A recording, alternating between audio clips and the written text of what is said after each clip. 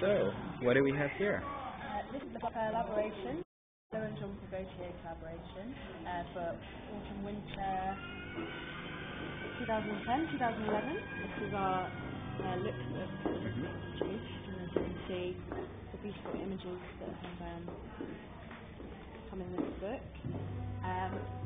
Apparently, it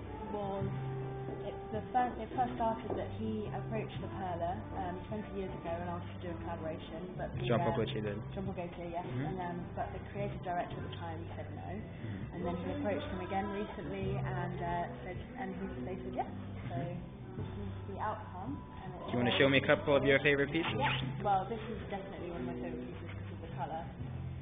There is also another piece in this colour that's just a bar and a plant. It's very structured side of the collection that he's done, and then you have the other side which is very soft, pretty, lots of layered pieces on top of each other. I love this colour as well. And then we have our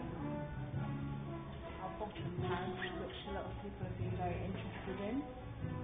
I see. To enhance your bottom. And then the shoulder pads over there as well. Which should be really popular.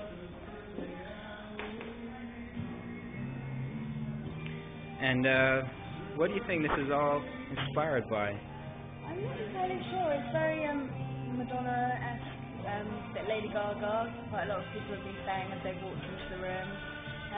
It's very Jean-Paul Gaultier, as you, this piece here, to me, as soon as you walk in, you kind of think Jean-Paul Gaultier,